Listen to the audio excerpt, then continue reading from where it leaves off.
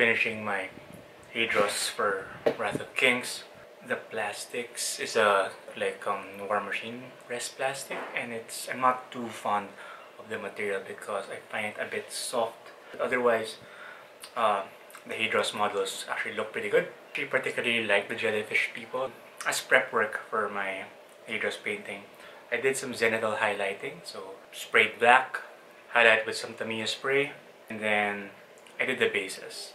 Because I didn't have any access to the base inserts that you usually use for these Wrath of King models, because they have these hollow type of bases, I opted to just get a sand mixture mixed with Vallejo dark sand and just fill it up here about halfway through, and then I'm going to use some Vallejo water effects to fill it up so it looks like the Hadross are crawling onto the land.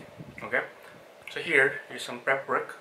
It's just a matter of just glazing them with blue ink or blue paint, then picking up the details. And of course, I get to use my leftover art coat from GW art coat, but they're gonna look a bit wet and wild. Okay, so that's my prep work for my Wrath of Kings Hadross faction. Stay tuned for more updates.